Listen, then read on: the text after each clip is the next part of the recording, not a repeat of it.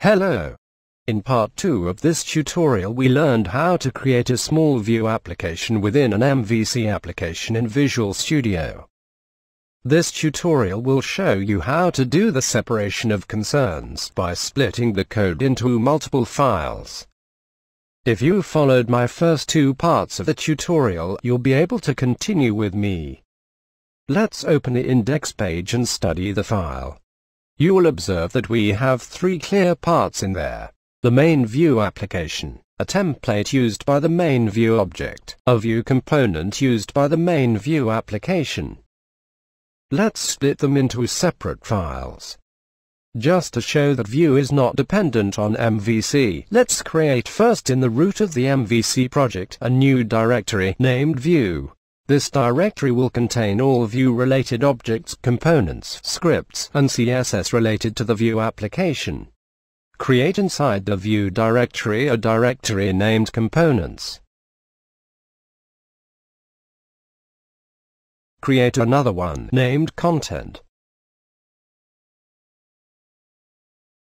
Create a third one named main app.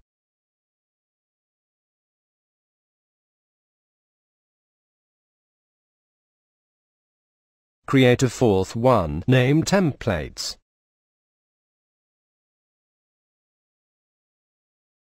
Now that we have the structure that we need, we can start creating the files that will keep these separate parts. Create a new file named comp1 having an extension of type HTML.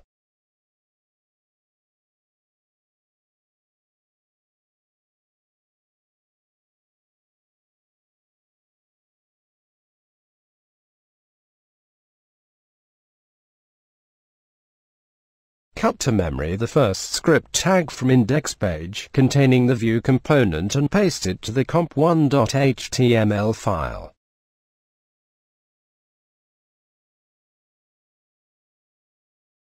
Create a new file inside the templates directory named maintemplate1.html and cut and paste the div tag from the index page.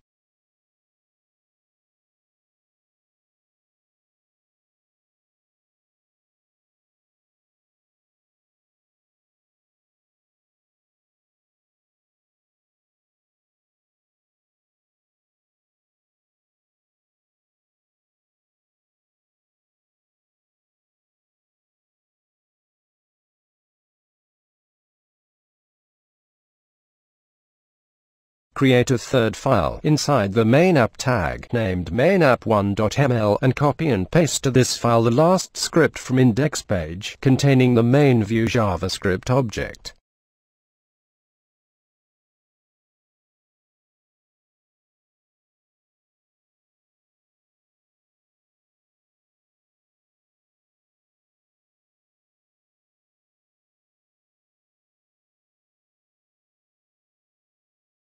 At this moment, we have all files that we need, but we are missing a vital ingredient, having the role of replacing the WebPack.